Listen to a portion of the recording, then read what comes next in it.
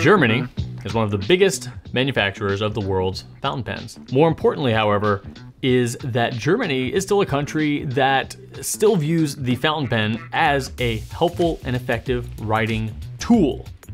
And their pens reflect that. And while, yeah, German design and engineering has some generalizations that you could probably apply across the board, fountain pens made in Germany do have a ton of variety.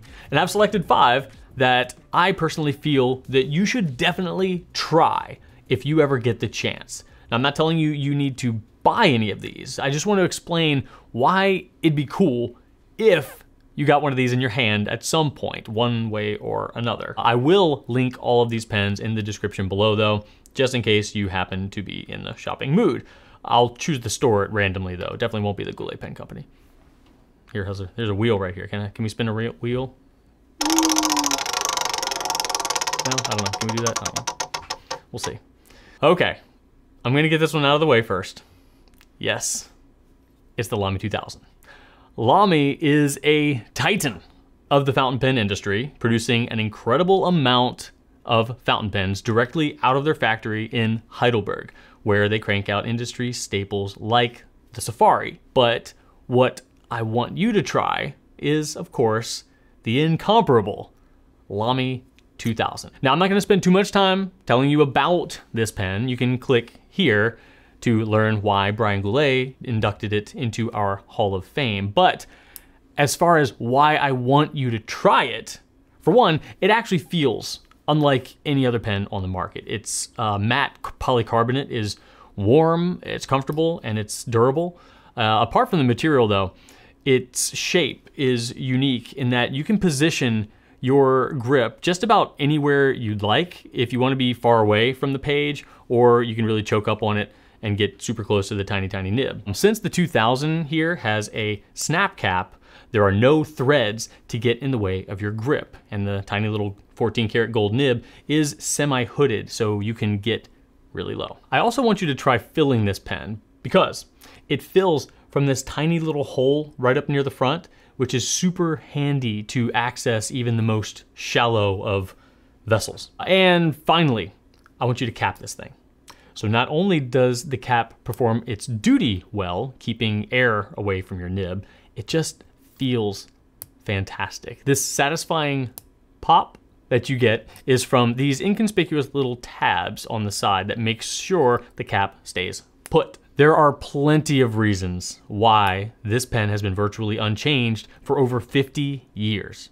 Try one, see for yourself. While not as well known as LAMY, Diplomat is a brand that has definitely been on the rise over the last several years, making a couple of really fun fountain pens that you should consider trying. The one I want to tell you about today though is the Diplomat Magnum. The Magnum is a very affordable pen at around $26. At first glance, it's, it might feel a little less substantial than you might prefer. It's super lightweight at 14 grams, and maybe like that, I don't know. The reason I want you to try the Diplomat Magnum is because of the nib. Now, from what I understand, Diplomat uses nibs made by Jowo, also in Germany, on all of their pens. All of their nibs have that familiar Jowo look and feel, which is great.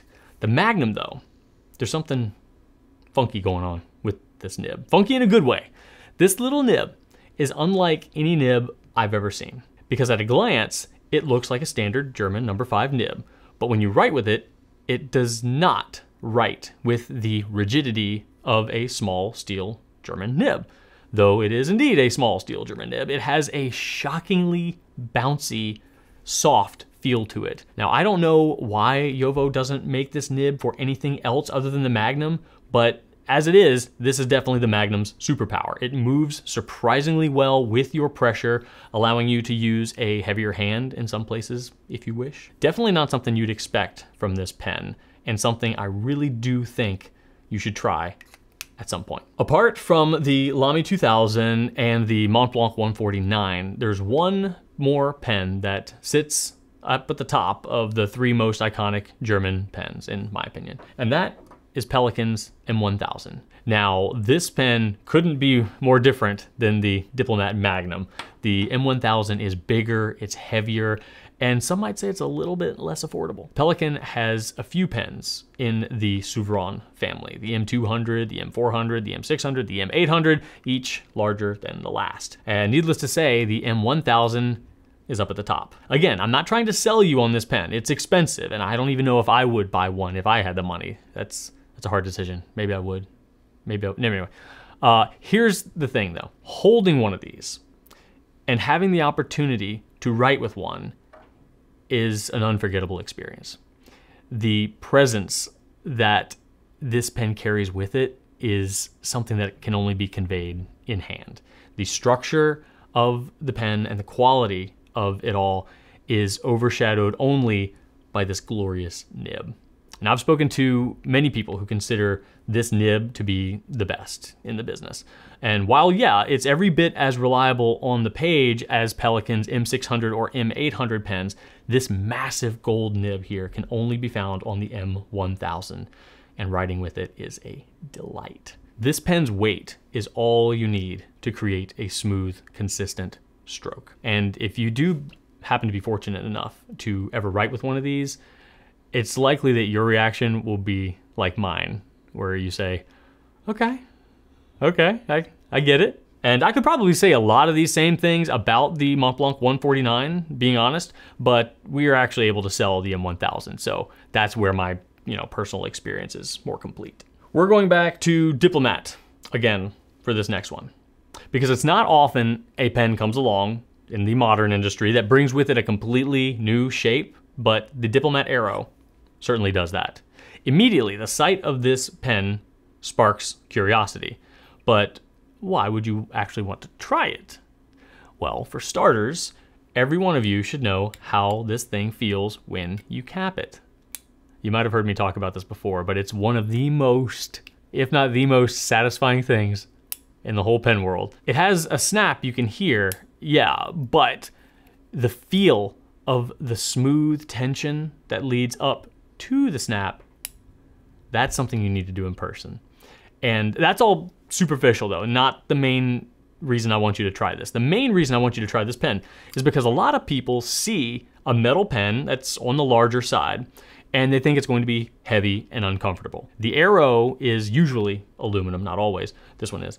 It's not as heavy as it looks.